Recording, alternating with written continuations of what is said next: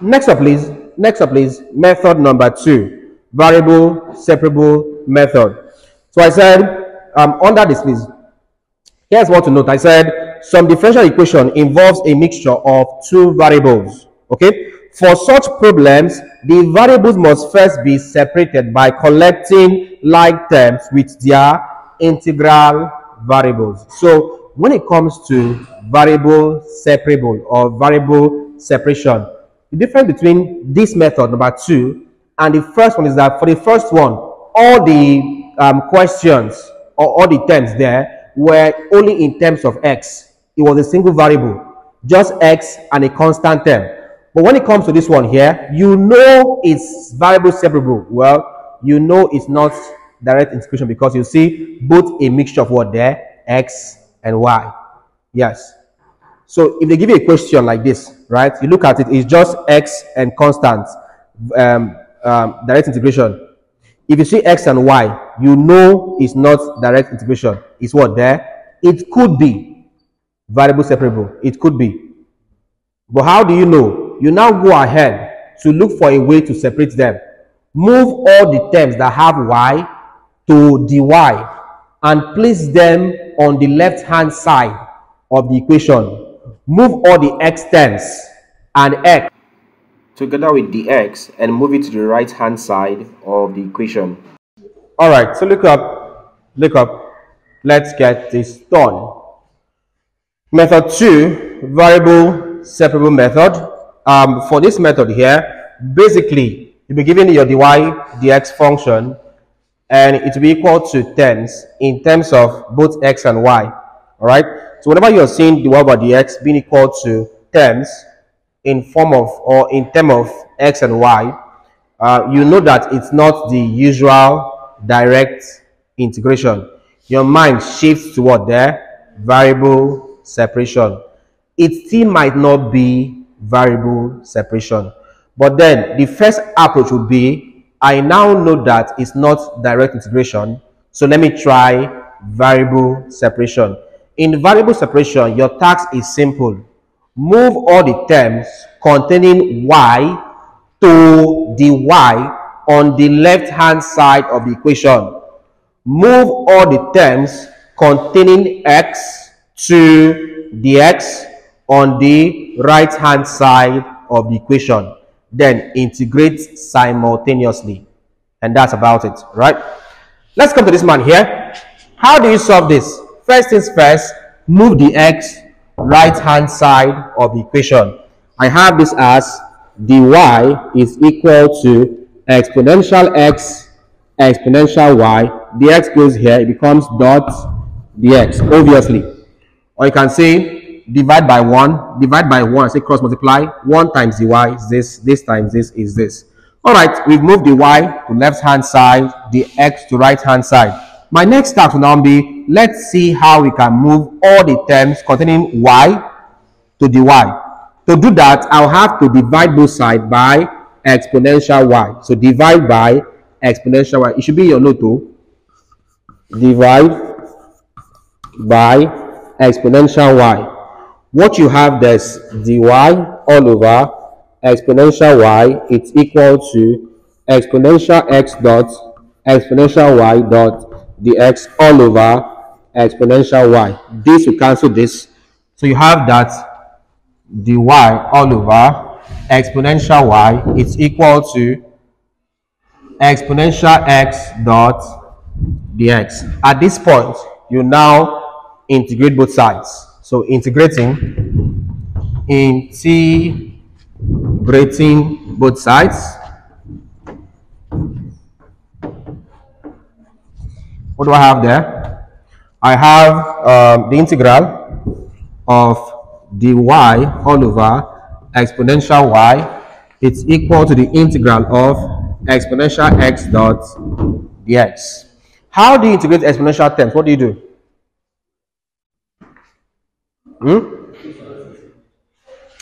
Come back to base. I said if you have exponential x squared, if y is equal to this, what's dy dx? Dy dx, differentiate this. In differentiating exponential terms, I thought this. It's online. Exponential shortcut. We said, leave this man, focus on the power. The power there is x squared. Differentiate x squared. What do you get there? 2x. That 2x attaches back to the question. You have exponential x squared. You have this. Let's have to work on this.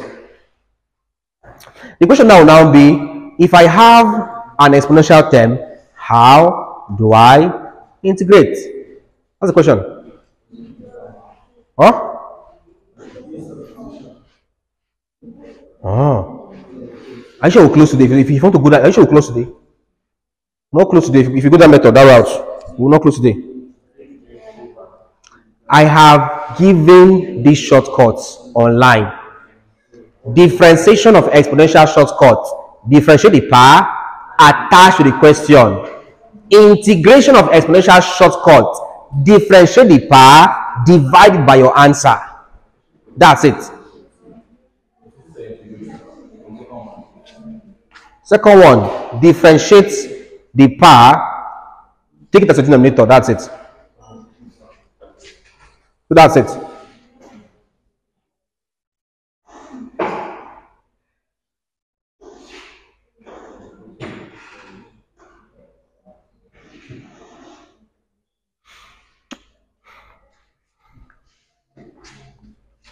In this case here, you're having 2x exponential x squared. Although, well, it works here anyways. It works here, but it doesn't mean it will always work. But if you check this out, I said, take your power here. What's the power there? X squared. Differentiate x squared, what do you get there? 2x. Alright? So, integration of exponential shortcut is to pick up the power, differentiate it, take it as what there, a denominator. That's all. What's that? This thing is shaky, but that's how we do it anyways. To prove that it's correct, all this night I taught you, and I expected that you should have known them till now. Right? This was the things I knew in my year 1.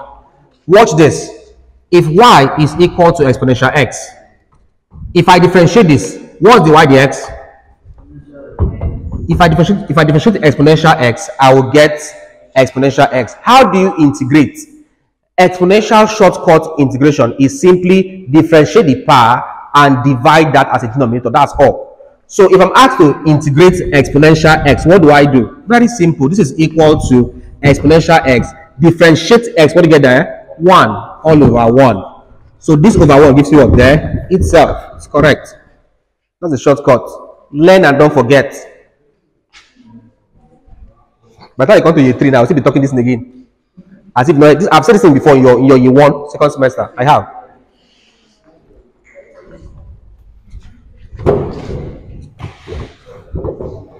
Alright, come to this. Let's use this here. Please come to this. So how does it play up here? You can now see the answer already. The only problem now is that this one is a denominator. So you express this in index form first. So this now becomes the integral of, this becomes 1 all over exponential y dy is equal to integral of exponential x dx. This in index form becomes integral of exponential what there minus y dy equal to integral of what there exponential x dx. How do you solve this? I said differentiate the power. Now, don't start saying it's y. No. Just consider that as x. If I differentiate minus x, what do you get there? Minus 1. So if I differentiate minus x, it will be with respect to dx. But now it's y with respect, so it's the same thing literally. So I'm saying this becomes exponential minus y all over. The shortcut is to assume this was x. If I differentiate minus x, I'll have minus 1. So minus 1, you have this, is equal to differentiate exponential x. What do you get there? X, sorry. Integrate exponential x. What do you get there? Exponential x. Exponential x. You add your c to it. Please watch this very well. Please. if I integrate exponential x, right? But if you want to use the same method of saying differentiate the power, if I differentiate x, you have what there? 1. So say divide by 1. It's the same thing. Same thing. So please let me know any confusion here. Please, how do I get here? The shortcut, differentiate minus y. Just take it as minus x. It's give you minus 1. And that's what you have here. Work on this here. What do you get here? This now becomes, let's see how we solve this. Let's see how we solve this. This now becomes minus exponential minus y is equal to exponential x plus c. In our getting, we want to get the value of y, not minus exponential y per se. So what do you do here? Obviously, my first answer would be, this is minus here. Multiply this by minus. What do you have here? Exponential minus y is equal to what there? Minus exponential x minus c. Please use minus to multiply this. You have this. Yes, please. What? When you integrated this dy means I am integrating with respect to dy. That's it. When you integrated exponential x, this dx means integrate exponential x with respect to x, and that's why the x disappeared here. In this case, the same thing here. Integrate this with respect to y. That's what it means. In essence, if I do this integral of this minus y dx, we can't do this. Why? You're telling me to integrate this man here with respect to x, but there's no x here, so this would not work. So the only reason why this man is going through is because I'm integrating y with respect to y. That's why it has an answer.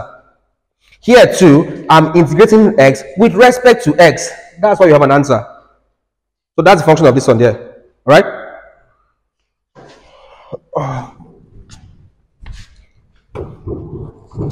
How do we get y from here? What do we do? How do we get y? What do you do? This is now in this logarithm. To solve this, what you use, just take ln on both sides. Let me follow that. There's something I want to do, but don't worry, it's not necessary. Let me just follow your method there. Or should I just do it my own way instead?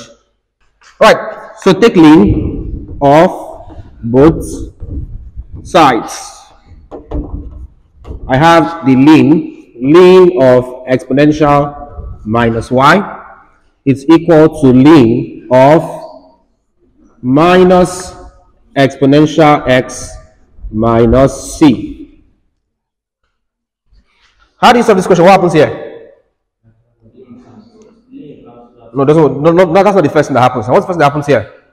This is basic indices and logarithm. What happens here? The power comes down. That's the first thing that happens. Right? The power comes down. So it becomes what there? Minus y ln exponential. Please, if I take ln of something, ln of exponential to something, the power comes down. That's basic stuff there. It's equal to, that becomes ln of minus exponential x minus c. Here, there's no power here. So the power is not coming down. There's no power there. Okay. Now, ln exponential is equal to 1. True or false? Ln exponential is equal to 1. True or false? Ln exponential is equal to 1. True or false? How? How? It's natural log. So what? So what? How do you explain it's a natural log to primary 5 students?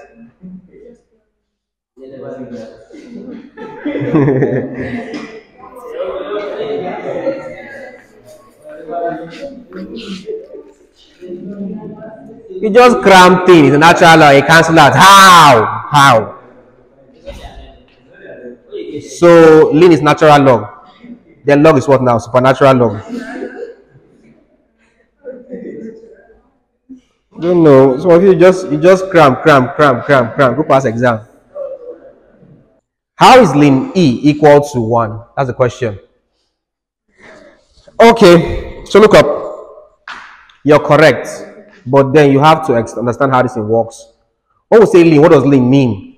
If I say log 10, if you have the white castle, check it up. If I say log 10 is equal to the same thing as log 10 to base 10. So a normal log 10, it means log 10 to base 10. And we know that log of a to base a is equal to what there? 1. This is one of the laws of logarithm. When you say punch this, if you punch ln 3 with your calculator, this will give you the same value as equal to log 3 to base e. Punch this thing, you have the same answer. If you use the white castle, there's a space where you can put something here. Put this as e. Punch ln 3, punch this, you have the exact same answer. And this answer here is not the same thing as log 3. Confirm that. Punch ln 3, get your answer. Then punch ln 3 to base e. Put that e there. You have the same answer here. Confirm? Okay. Punch ln 3. Punch ln 3, what's the value? 09. To punch this one first, check. There's a button that's like this. Where you see log, box, and box. Check. This one is there. Can you find it? Now punch this. In this space, go and put 3. Use your cursor. Bring this down. Put E here. Punch equal to what do you have? Please, is that confirmed? Yes. It's confirmed. Come on. So look up. Look up. Look up. So I'm saying this. I am saying that ln is simply equal to what there? Log base e. So why do we have that ln e is equal to 1? Why? Simple. Because ln simply means log to base e. Ln, log to base e of e. Look at this. Equal to 1. Please, this explains why ln of exponential is 1. Here's the reason why. Right? So ln of exponential simply means log exponential to base exponential, and that's equal to 1. That's simple. I'm taking this one off. Anybody here?